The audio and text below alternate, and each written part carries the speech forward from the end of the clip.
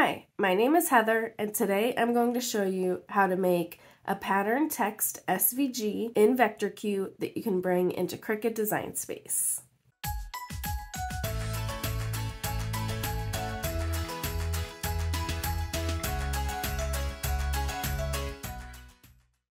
This is the second video of a series where I'm going to show you how to make SVGs that you can sell. And there are different styles of SVGs, and so in each video I'm going to show you how to make a different kind of SVG. Today, I'm going to show you how to make text with a pattern inside. This is really popular. You can do a whole alphabet with a pattern inside the letters, so people can just use whichever letters they want. They can use them as monograms. You can also do catchy words or sayings. You could do a saying with just one word as the patterned word. So there's a lot that you can do with this technique, and you can make tons of great SVGs that you can sell online or share with your friends or whatever you want to do with them. I'm in VectorQ and I'm going to create a new drawing. I want to go with a Halloween design, so I'm going to have the word boo with spider webs in it. So first I'm going to create my text, so I'm going to go to the text tool and click on my canvas wherever I want the text to be.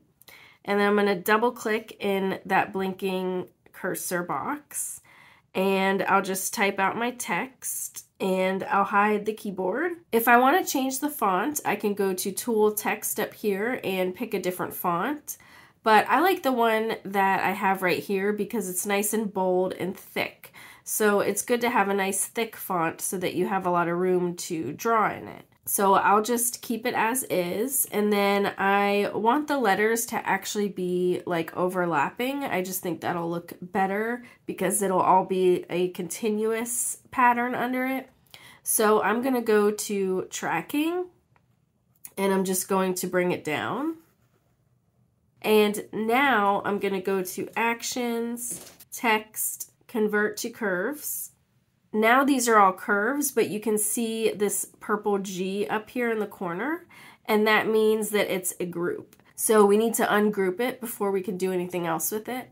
So let's go to our select tool, and it's already selected, and we'll just go to edit, and up here we have the ungroup button, and we'll click that.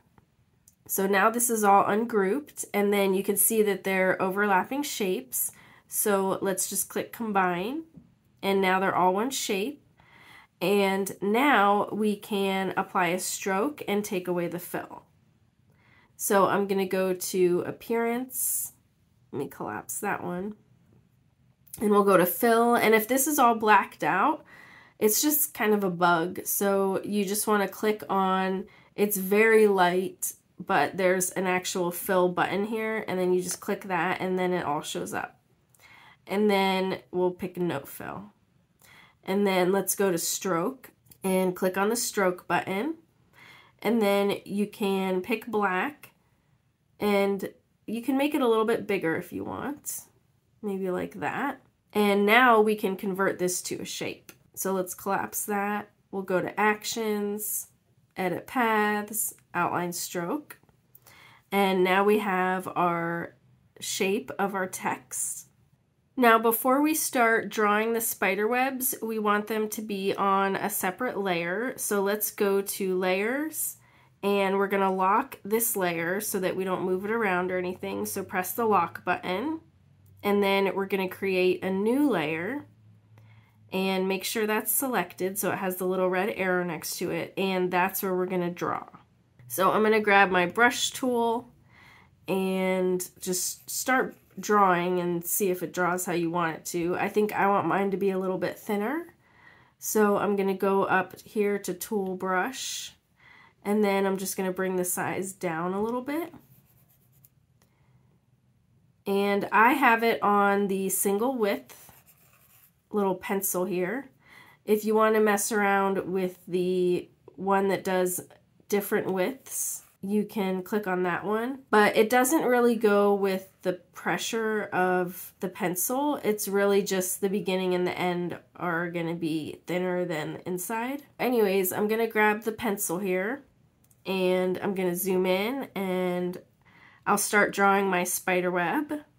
I think it would be cute if it kind of comes out of right here. So I'm just going to make the lines for the web.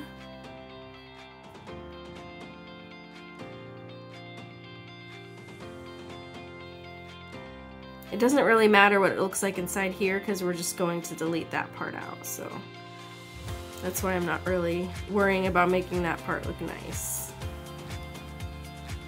And then I'll just connect them.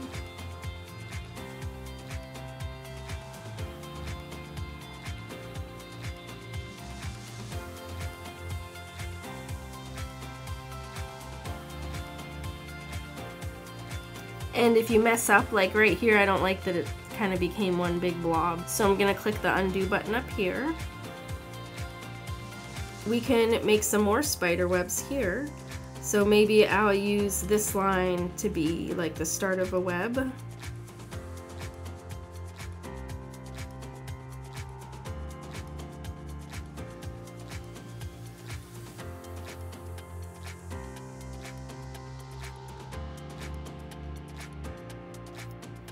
And I think I'll pull this line in here. So I'm gonna grab my node select tool. Oh, actually, since there's a node there, we can just delete this one. So I'll just press the delete button. And then I'll just grab this one and pull it in. And now I can go back to my brush tool and continue.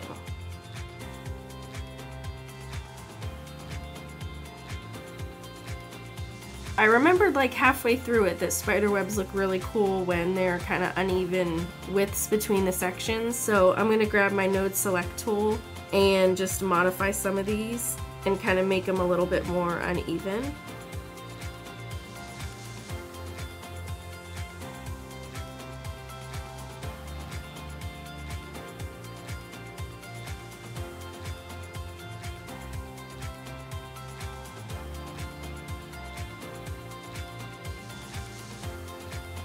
Alright, and now I'll do one last spider web. Maybe I'll make it coming from the bottom right here so that's like a little different than that one.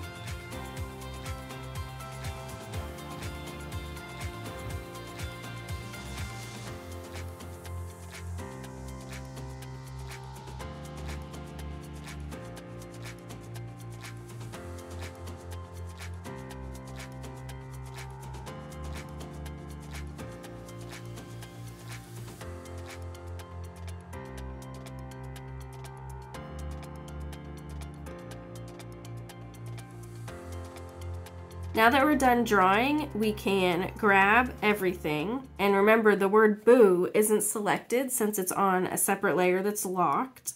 So we're grabbing basically everything but not the word boo. We're gonna go to Edit, Combine, and then this combined all of this into one shape, all the spider webs. Now we just need to get rid of all our extra pieces outside of it.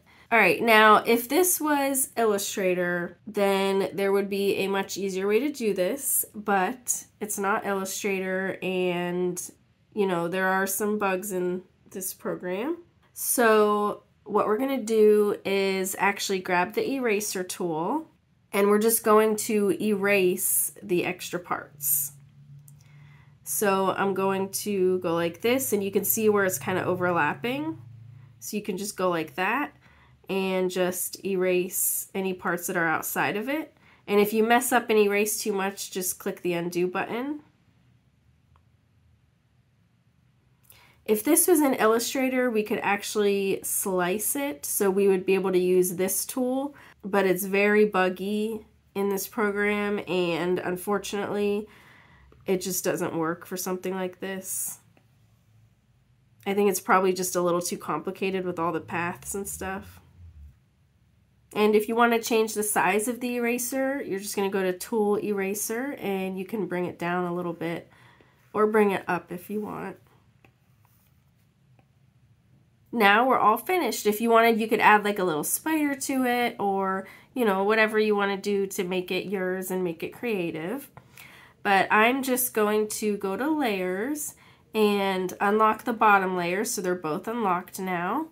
And then I'm just going to select everything. And we're just going to go to Edit, Combine. and now it's all one shape. And now it's ready to go. So now we can just export it as an SVG, and VectorQ is free to use, but to export to an SVG, you do have to upgrade to the paid version. I don't remember the price exactly, but I'll just put it right up here for you to see. And so if you purchase it, then you can export to an SVG. And that's just a one-time fee. It's not even monthly or anything. So now we're going to go to Share, and you can pick SVG, Open In, Save to Files, and give it a name. And now we can just open it up in Cricut Design Space to make sure everything looks okay. And I'm just going to go to Upload, Browse Files. There's my boo, and I'll give it a name. So there's my little boo. I think this is a great project that you can use in so many different ways. You can do monograms with cool patterns in the back. You can do seasonal words like this one. So, you know, just have fun with it. I hope this was helpful. I would love to see what you make. So if you want, you can email me at heather@heathercash.com as usual. If you have any questions, let me know in the comments. And if you like this video, please give it a thumbs up and subscribe so I know to make more videos like this. And let me know what you would like to learn how to do for an SVG. And maybe it'll be an upcoming tutorial. Thanks so much for watching. Bye.